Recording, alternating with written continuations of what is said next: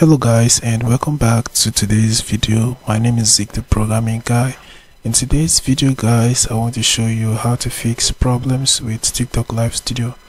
So if you're having a bad experience with the TikTok Live Studio, it could be based on two factors which I'm going to share and show you how you can fix it. So I'm going to be going really straight to the point, so I'm not going to waste your time in today's video. So we're going to be starting with the first one. So the first thing you need to do in order not to have a bad experience using the TikTok Live Studio. When I say bad experience, I mean like slow performance and some features not working in the TikTok Live Studio application.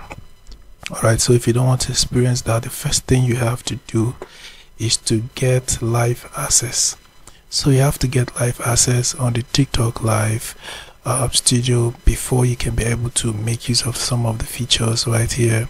So if you don't have TikTok Live access, then you can't even go live on the TikTok Live Studio. So that's the first thing you have to make sure of. So I have a video on how you can actually get live access. It's very simple. You can do that from your TikTok mobile app, and I'll add the video I'll add a video at the end of this one so you can check that out. So once you have live access, then you can go live on the TikTok Live Studio application.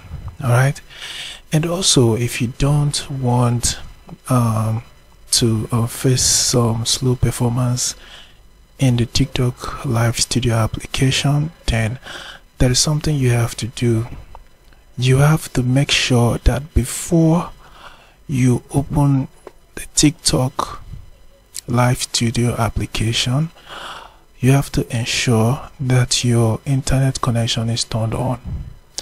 If your internet connection is not turned on before double tapping on this TikTok Live Studio app, then you are not going to get access to some features and you're going to experience some slow performance in the app. So you have to make sure that your internet connection is turned on before clicking on the TikTok application on your desktop. So once you open it, go ahead and log into your account and everything will work smoothly. So this is actually the two major problems, the two major factors that could cause some bad experience in the TikTok Live Studio. So once you have it fixed, then everything is solved for you. So guys, this is how you can actually fix some problems with TikTok Live Studio application. Hope this guide was helpful. If it was, give this video a like and equally subscribe to get more. And also, if you want to learn more about the TikTok Live Studio application, I have a full playlist that I'm going to add at the end of this one so that you can learn how to use the TikTok Live Studio application. Thanks for watching guys, and I'll see you in my next video.